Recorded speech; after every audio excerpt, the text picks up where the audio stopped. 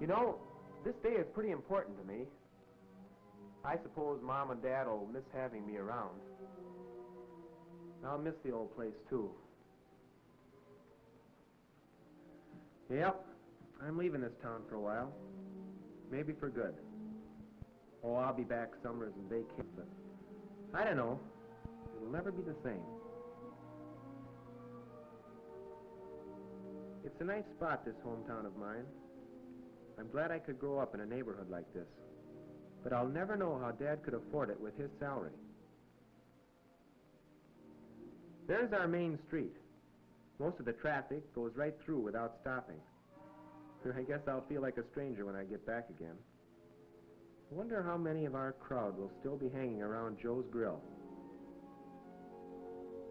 And there's my church. There's one place where I'll always belong. It took me a while to realize what that church stands for. And my room here. Mom said she'd leave it just this way so it'd be waiting for me whenever I could get home for a visit. For a while, it looked to me as though I'd be staying right around here for another couple of years. I didn't know how I could ever be getting ready like this, to go away to college. I remember one night when that was sort of bothering me. I was sitting right over here at my desk. It was just about a week after I graduated from high school. My future looked sort of dark. Dad had never wanted to talk about college, and I knew that he just didn't have the money to send me. I didn't have a job either, but if I were going to go to college, I'd need to earn some big money quick. I knew some other guys who had gone to college without a bankroll and had worked their way through, and well, maybe that was the answer. But where to go? There were plenty of colleges and universities around. For some guys, it's simple. They have a college in their family. They've known all their lives that they'd go where their dad went. But my old man never went to college. What do I want to go to school for anyway? What are you going to be, they all ask me. What are you going into, Jim? What am I going to be? Businessman? Lawyer? Doctor? Or what? Maybe I ought to work a year or two. Maybe I ought to take a crack at the Army. Maybe college is just a pipe dream. Still doing homework, Jim? Oh, hello, Dad. I thought maybe you'd put away your school books for the summer. No, I'm not studying. I was just looking at some of the stuff I got from these colleges. You were, huh? Is it pretty interesting? Well, it would be if I knew... Dad, do you think I should go away to college? Well, I guess it would be fine if, well, you know, if we could find a way to work it. We'll have a talk about it someday. Yeah, okay. I'd sort of like to make some plans. Well, what do you think? I don't know. I guess I'd like to go. I guess a person can't get too much education. Well, what were you thinking about? I mean, what are you planning to be? When I grow up, you mean? If I only knew, then I could decide something. But, Dad, suppose I was going away to college. Suppose we had the money and everything. Where'd be a good place to go? Well, that would depend. I really don't know much about these colleges, Jim. Well, perhaps it isn't important. I suppose I could be educated at any one of them. They all teach just about the same things. But it seems pretty important, though, to choose the right one. Well, we'll have to have a talk about it sometime. Sure. Sure, Dad. Thanks. Maybe your mother has some ideas about it.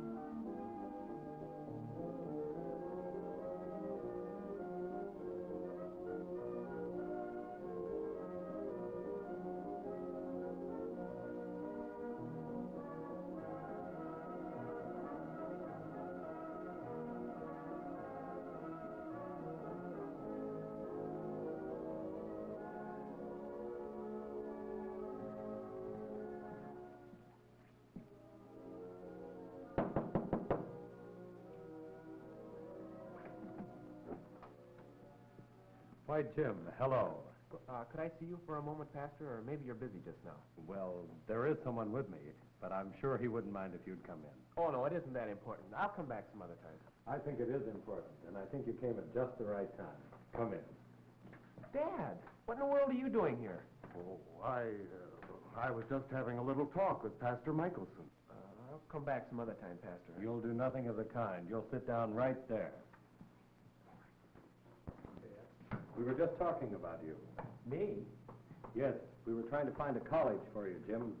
Well, you see, I was just asking the pastor here about this college business. You asked me, and there wasn't anything I could tell you. Well, But, Dad, I didn't think we could afford college. I'm not sure we can, Jim. I was talking to the pastor about that. As I see it, Jim, you and your father have two problems. I have 102 problems. Sure, we all have. Life wouldn't be worth living without problems.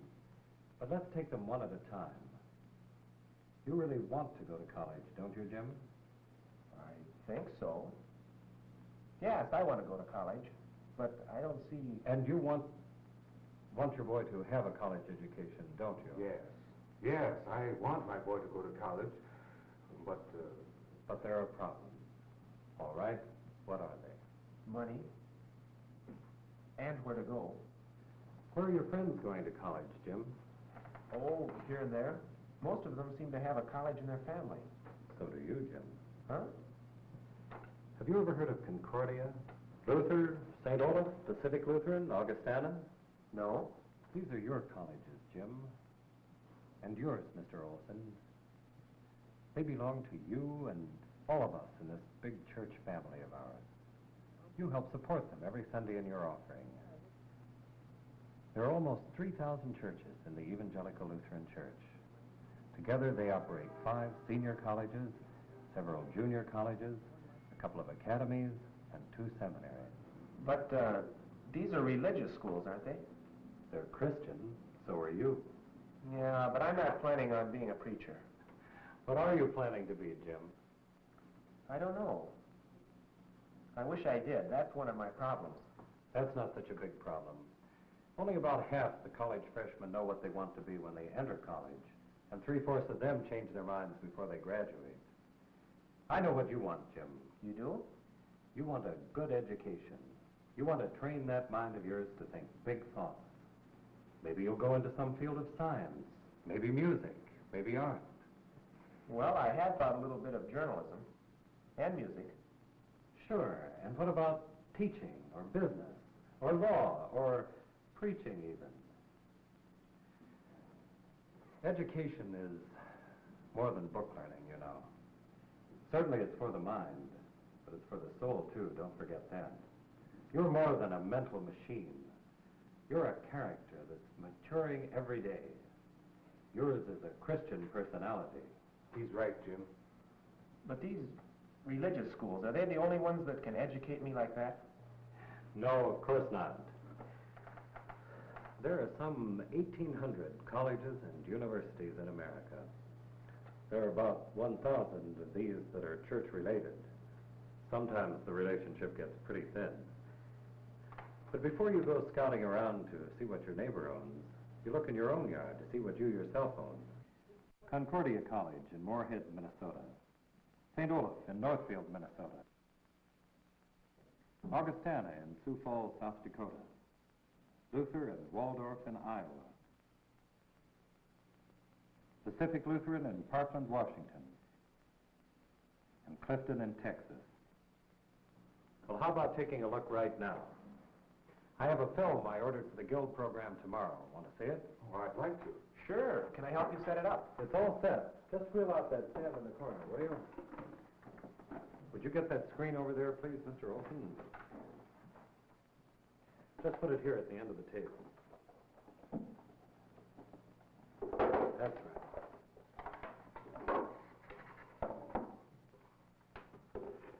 I'm glad you came in today. I should have talked to Jim about this long ago. You have so many to look after.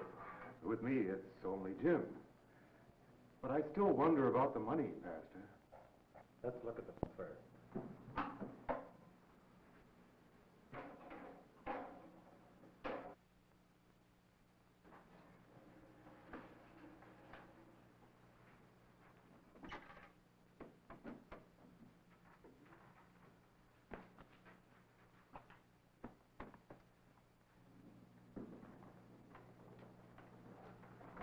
set with the film. Fine. Go ahead, Jim.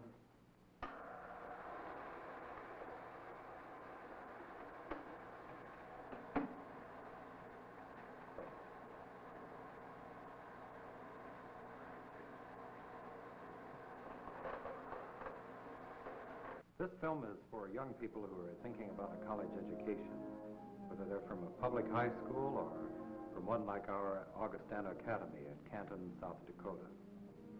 That's its president, Reverend Samuel Carlson.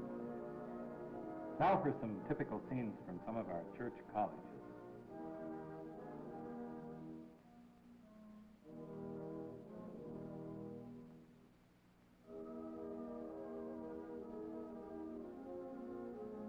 Where are they all going? Who knows? They're freshmen. They have 4 years ahead of them. Those years will be more wonderful than they can possibly know. But they're on their way. 4 years later, what has happened to them in these 4 years? Have their minds been trained? Can they think bigger thoughts? Are they more mature? Has anything happened to them spiritually? Are they ready for what life demands? Glory to God alone. Those graduates are beginning to understand what that really means. It'd be interesting to follow them out into life. But this film shows us instead those who come to our campuses for the first time, the new students. Most of these new students will live on campus in dormitories, like this men's dormitory at Concordia.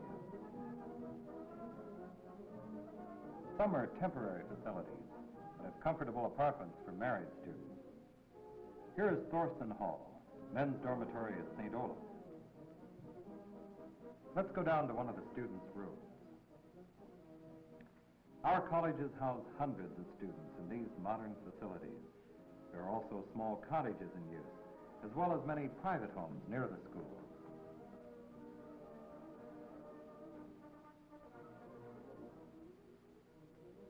The men's hall at Augustana, Larson Hall at Luther, the administration building, Pacific Lutheran College.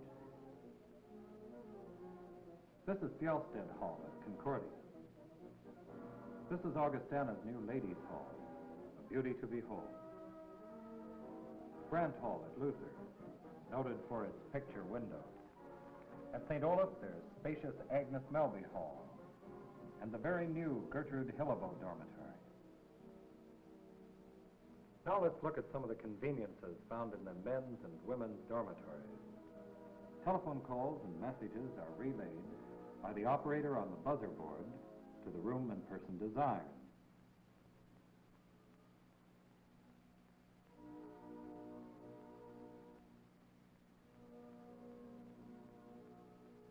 Each dormitory has a spacious lounge. The students gather in little groups to have devotions before retiring. Students register for the courses that will help shape their futures. Personal help is given to each applicant. Counseling at students' request is always gladly given. Yes, it costs money to get an education. A fee statement is used for major charges.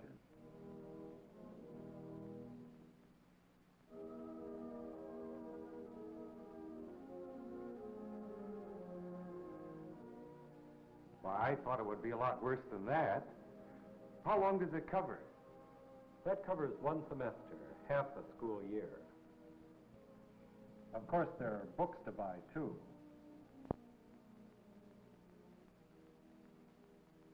And needs for spending money.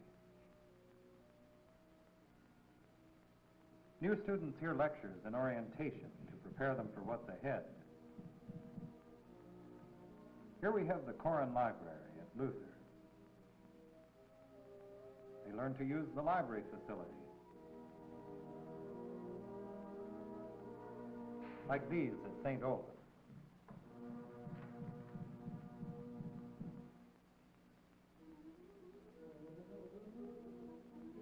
The Pacific Lutheran Library is an important part of the campus. Our colleges have some 300,000 volumes for reference. One of the most modern music, speech, and drama buildings to be found anywhere is located at Pacific Lutheran College. In this building is located the auditorium. Chapel is held here. What does that say? A sound mind and a sound body. Main sana in corpore sano. Plans are made for training programs for the mind in the hundreds of modern classrooms, studios, and laboratories. In the administration building, like this one at St. Olaf, or the modernistic one at Luther, or this stately one at Augustana.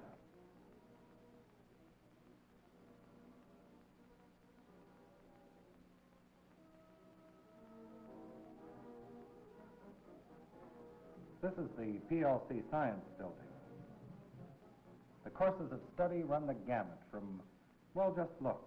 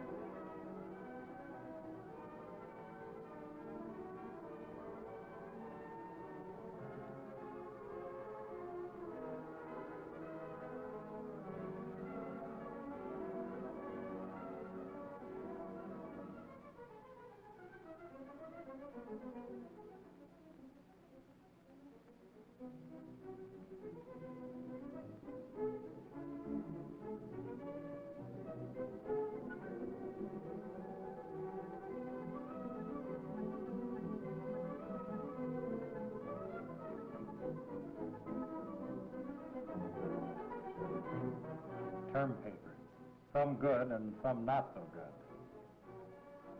St. Olaf students going to chapel, temporarily in their gym. A beautiful new chapel is nearing completion. Not only these college presidents, in this case Dr. Ilvasacker of Luther, but also practically every faculty member and many students speak at these daily chapel services. Daily worship is an important part of the Christian character of these colleges of yours. Our colleges really believe that the fear of the Lord is the beginning of wisdom. Is that the St. Olaf Chapel? No, this is the new chapel at Pacific Lutheran College.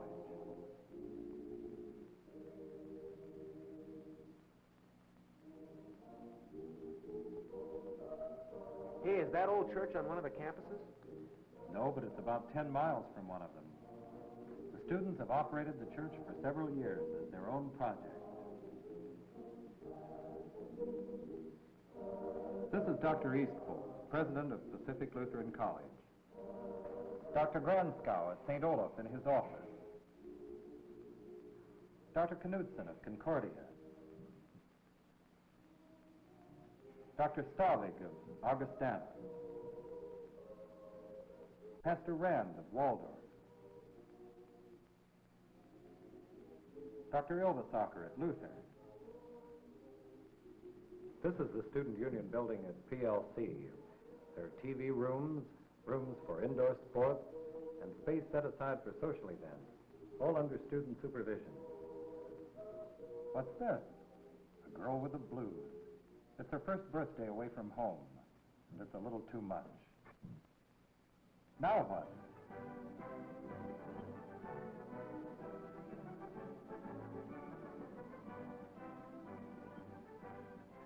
All's well that ends well. The homecoming bonfire and pep fest. The big parade. There are plenty of winter sports.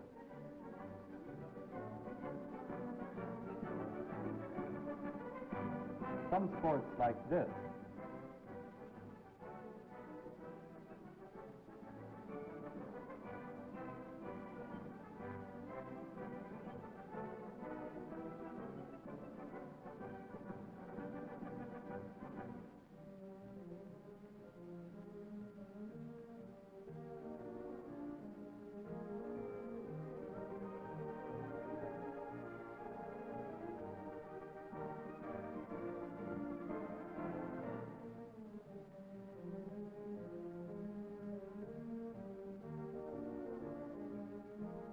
you see yourself on this team, Jim?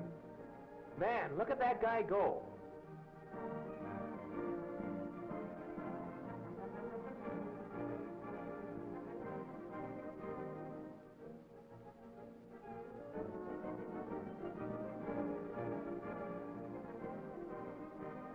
And there is fancy fun.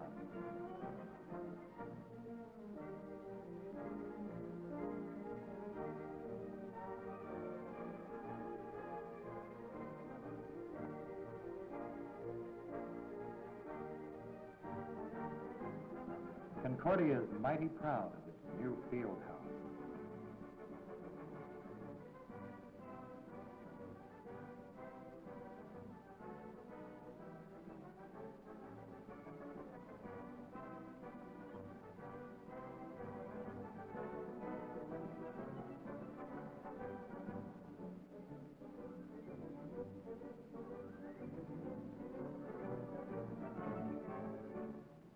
The ELC gym can seat 2,300.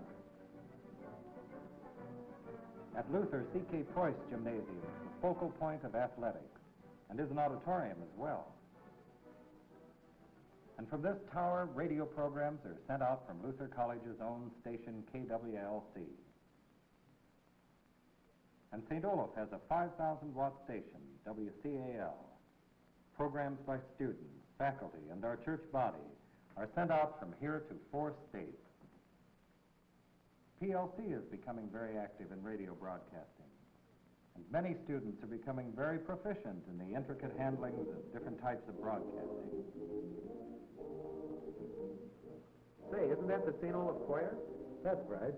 With your voice, Jim, you might be in that someday.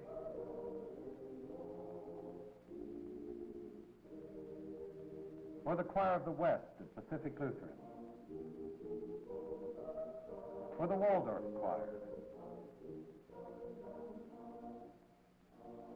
Or at Concordia, you would sing under another Christensen, Paul J. Or the Augie Choir at Augustana. Or play an instrument like this student at Concordia. In the Luther Band under Weston Noble, who also conducts the Nordic Cathedral Choir. Or the Augustana Band.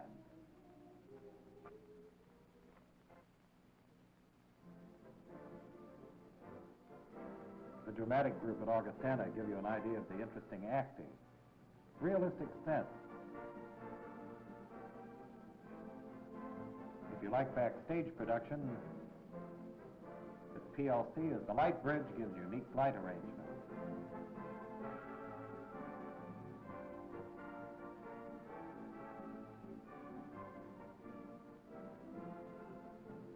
Also, the wall rigging and catwalks suggest unlimited possibilities for set creations and set movements. You mentioned journalism, Jim. At Luther, you would enjoy working on the college paper. The Manitou Messenger at St. Olaf. The Mirror at Augustana. The Concordian at Concordia. The Mooring Mast at PLC. At Luther, this student from Nigeria, Africa, was brought over for study by the students through their own fund. Didn't we see that before? It's a dorm, isn't it? That's right. Let's go up to one of the students' rooms. And help us in our little problems here, and make us better equipped to serve you in the bigger problems of the world tomorrow. In Jesus' name, amen. Amen. Come on in. We're just finishing our devotions tonight. I don't want you to think that there are devotions like this in every room here. There aren't. But it's common practice for a lot of fellows, not just pre-Sems. Phil here is going into medicine. Bob, you're heading for teaching, aren't you? That's right. And Ken, you're a music major. You ought to hear him sing. You know, I wouldn't trade this life at a Christian school for anything. I went 2 years to another campus where they didn't have this atmosphere. And it makes a lot of difference, not only in this way, but also in the friendly feeling of belonging we have. We get exposed to this, too, and we realize that the key to our lives is within its pages. It makes a difference, too, to know that your profs are Christians, and that no matter what subject they teach, they approach it in the light of God's law and God's plan with the gospel. I used to think that religion and education were two separate things, but I've learned here that a complete education involves my soul as well as my mind and body, and they're all pretty closely tied up in the person I am today and will be in the world tomorrow.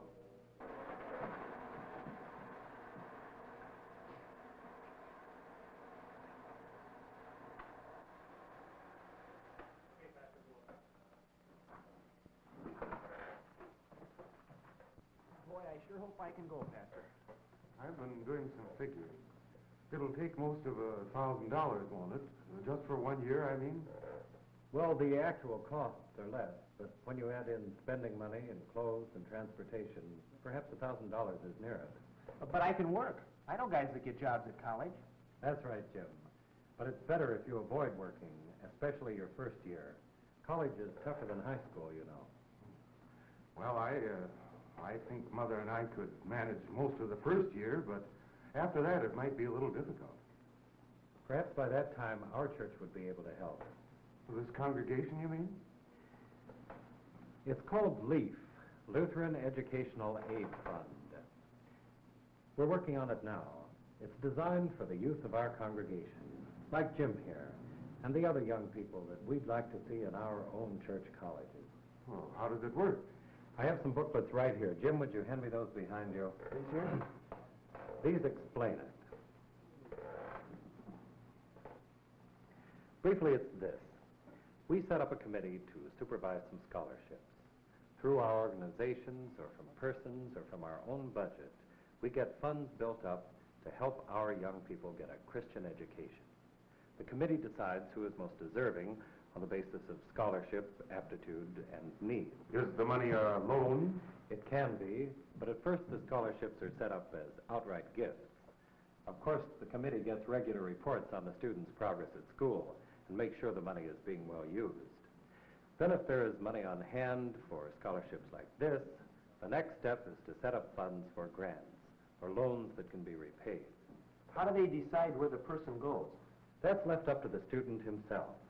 It's a new idea in scholarships that leaves the choice entirely to the individual. A LEAF scholarship will be honored at any of our 5 senior colleges, or junior colleges, or academies. If you could manage to pay Jim's way for the first year, or even his first semester at college, we may have a LEAF set up here in our congregation by then that can help him out.